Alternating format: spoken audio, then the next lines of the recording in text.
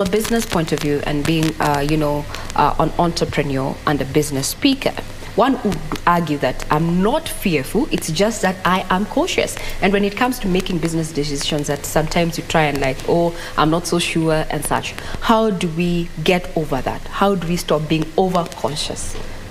Well, that's a good question. Now, anyone who gets into business, it's part and parcel to be afraid of failure. And what happens is you have a lot of people don't have confidence or people to back them up to actually move on with what they want to do, and that's why they end up being afraid to start a new process.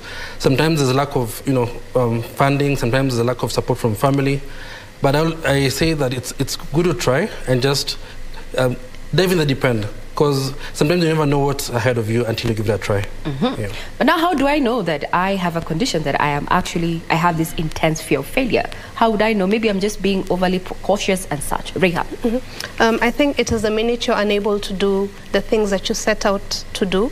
Like, say, for example, if you've always wanted to start this business, like you're good at something, maybe you're good at social media management, or you're good at tailoring, or whatever it is, baking, yeah?